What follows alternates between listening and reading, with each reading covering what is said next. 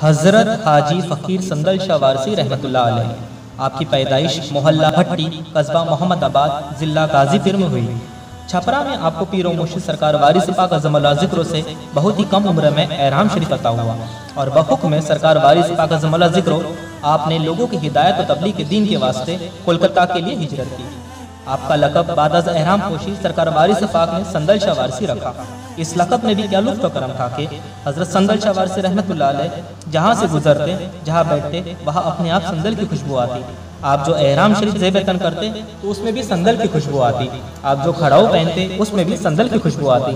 और अल्लाहु अकबर, आप जब गुफ्तगू करते तो आपकी ज़ुबान मुबारक से भी संदल की खुशबू आती।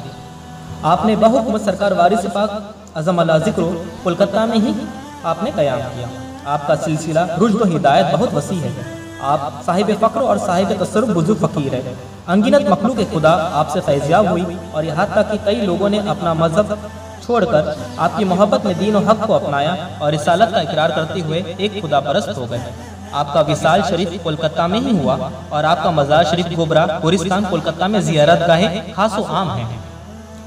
और ये सरकार वारिस पाक अज़म ज़िक्र का बेपनाह करम है कि आज भी कोलकाता में आपकी मज़ार अक़दस से भीनी भीनी संदल की खुशबू आती रही।